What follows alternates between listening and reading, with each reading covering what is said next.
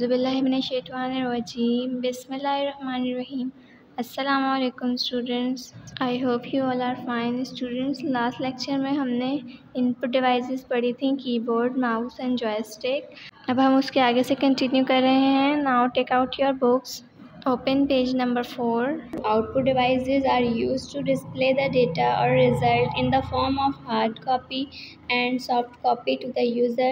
Monitor, printer, speakers, etc. are the example of output devices. उसके बाद है output devices. Output devices को हम कहाँ यूज़ करते हैं? Output device को हम यूज़ करते हैं display the data, डेटा को डिस्प्ले करने के लिए, या रिज़ल्ट को हमने इंफॉर्मेशन डाली इनपुट के ज़रिए, वो प्रोसेस हुई, जो रिज़ल्ट हमें मिला उसको हम आउटपुट कह रहे हैं, और ये आउटपुट डिवाइस है। रिज़ल्ट हमें किस सूरत में मिलता है? In the form of hard copy, यानी कि हार्ड कॉपी की सूरत में। हार्ड कॉपी मतलब किसी पेपर फॉर्म में, कोई पेपर में प्रिंटर के ज़रिए निकल के आता है, या तो फिर सॉफ्ट कॉपी मतलब हमारी मॉनिटर की स्क्रीन पे ही रिज़ल्ट आ जाता है। Monitor, printer, speakers etcetera are the example of output devices. Output devices के एग्जाम्पल्स क्या हैं?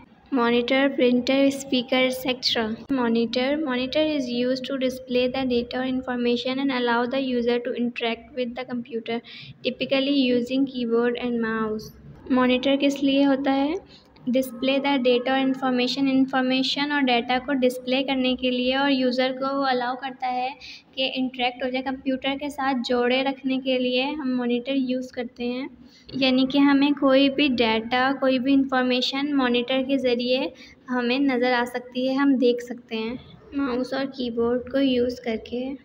Printer is used for printing a text and picture etc. in the form of hard copy that we can also see on the monitor of a computer.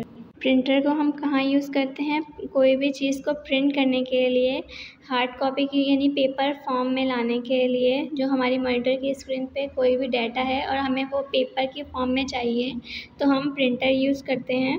और printer से हम text को भी print कर सकते हैं और पिक्चर्स को भी प्रिंट कर सकते हैं। जैसे कि आपके जो सर्कुलर्स होते हैं जो आपको स्कूल से मिलते हैं, वो प्रिंटर पे पहले कंप्यूटर पे टाइप होके फिर उसका प्रिंट आउट निकालते हैं हार्ड कॉपी की सूरत में, फिर वो आपको दिए जाते हैं। प्रिंटर से प्रिंट होके speaker ट्रांजिस्ट output in the form of sound. A sound card installed on a computer produces high quality sound for music and games.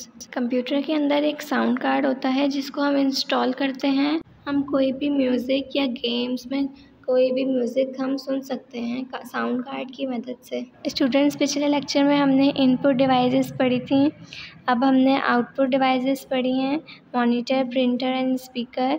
इंशाल्लाह नेक्स्ट क्लास में हम इसके आगे से कंटिन्यू करेंगे, हम जनरेशन्स पढ़ेंगे। आई होप सबको आज का लेक्चर समझ आ गया होगा। स्टूडेंट्स, अपना बहुत ख्याल रखिए। Take care of your self. अल्लाह हाफिज़।